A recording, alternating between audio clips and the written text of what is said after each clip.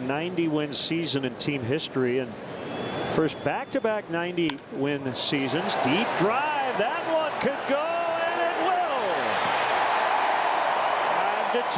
5-2. Yeah, this game not over by a long shot with the Cubs lineup in this ballpark the way it's playing here tonight. And Peralta, although he has been good of late, as we've noted, he's still a guy who came into this one with an ERA of 5.53 and opponent batting average of 3.20. So hang on. A lot of baseball yet to be played. Montero's done a lot of good work in this direction lately. This time it leaves the yard. Number 6 for Miguel. There's your Ford home run replay.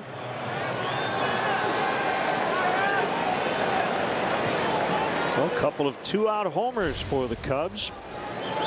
Rizzo and Montero.